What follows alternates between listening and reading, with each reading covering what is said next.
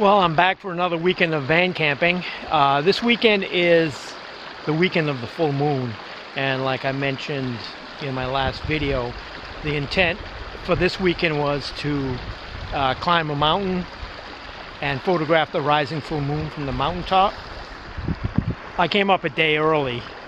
Mike is going to be joining me tomorrow.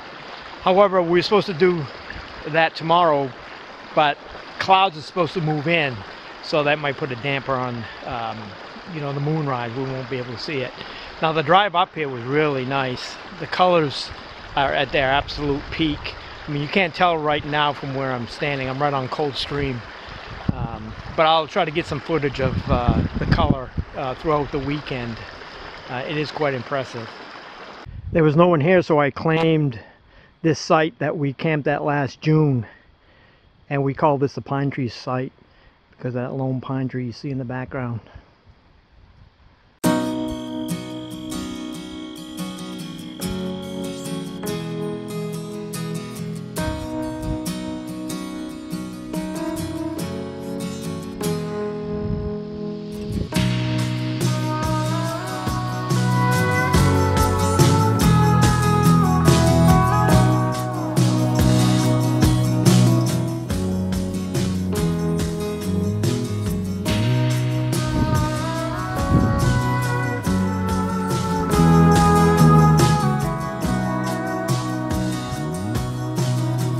Time for coffee.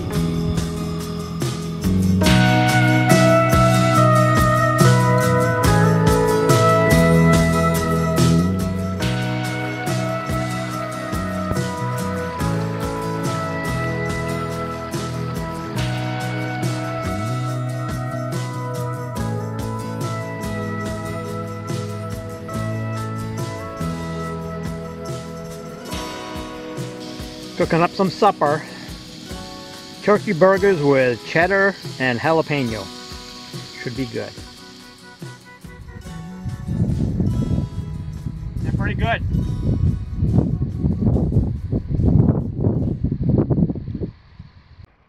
Supper is done. The dishes are done. The sun is set. And it gets dark early this time of year, mid-October. However, this time I came prepared. I brought my iPad with some pre-downloaded movies, so even though it gets dark early, I'll have something to do until it's actually bedtime. Because by 7 it'll be completely dark. Well, good morning. As you can see, the weather kind of took a turn for the worse overnight. I expected Mike to be here by now, but maybe he changed his mind because of the weather. It's really damp. Right now there's a heavy mist. And I don't know what I'm going to do today.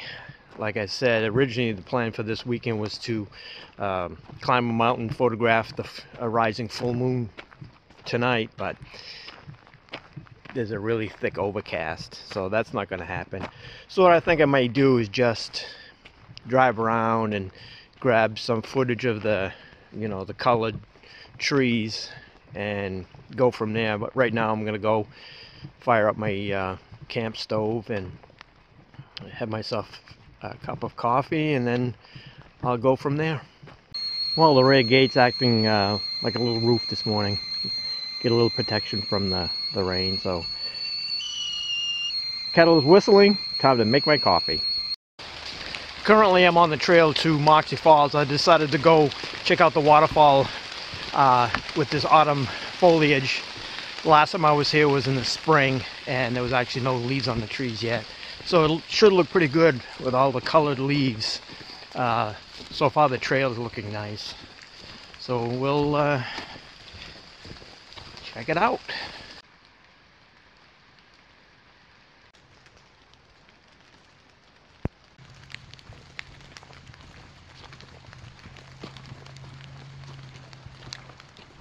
What sounds like rain is actually just water dripping off the leaves as the mist collects. Well, I made it to the waterfall, and I have the whole place to myself. The parking area up by the road was empty, so I knew no one would be down here. And that's the advantage of coming on a day like this when the weather is inclement. The fair weather tourists tend to stay home.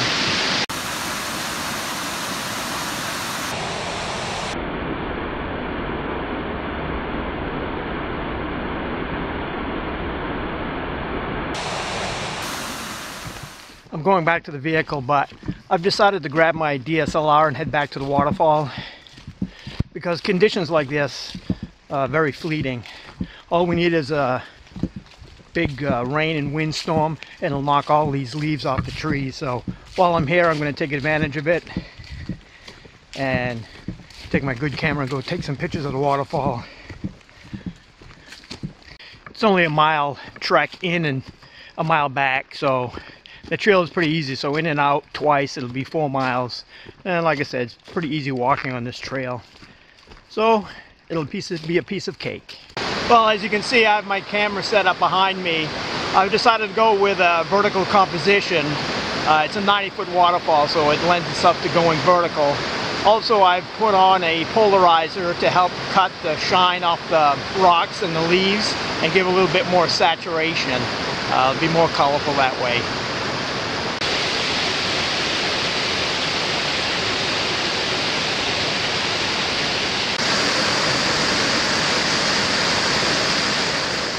Well, now I'm heading back toward the vehicle, and I'm certainly glad I went back to photograph the waterfall. Like I said before, these conditions may not last long. As a matter of fact, the weatherman predicts a wind and rainstorm by midweek, so that'll really do a number on these trees and the leaves.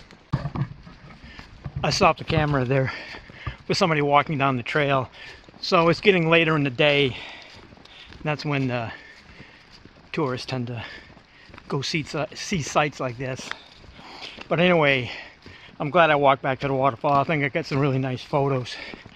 I started off shooting vertically, which a 90-foot waterfall lends itself to a vertical composition.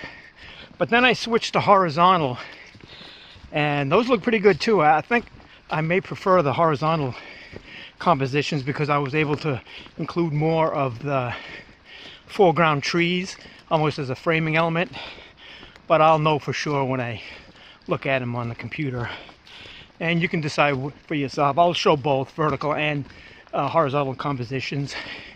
You can decide for yourself which one you prefer.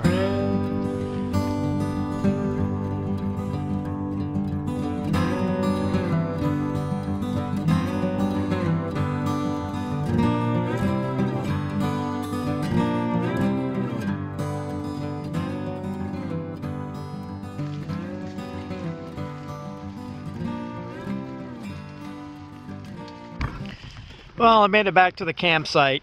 However, I think I'm going to call it a weekend. I mean, these weather conditions, it's really not that enjoyable camping in these damp conditions. This may be the last camping trip of the year. You know, within a week or two, all the leaves around here will be knocked off the trees. And November is hunting season, so I don't go into the woods during hunting season. And you never know, I may plan an early winter camping trip before the snow gets too deep, but that remains to be seen. And it's unfortunate that the weather conditions didn't cooperate, because it would have been pretty nice to climb a mountain and see all this peak color from the mountaintops, and also would have been nice to photograph the rising full moon. That would have been quite impressive. But like I say, sometimes plans just don't go according to plan. But anyway, so I may still drive around a little bit, take some still photographs, but we'll see. So watch till the end and you'll see any still photographs I have taken. And so until next time, I'm out of here.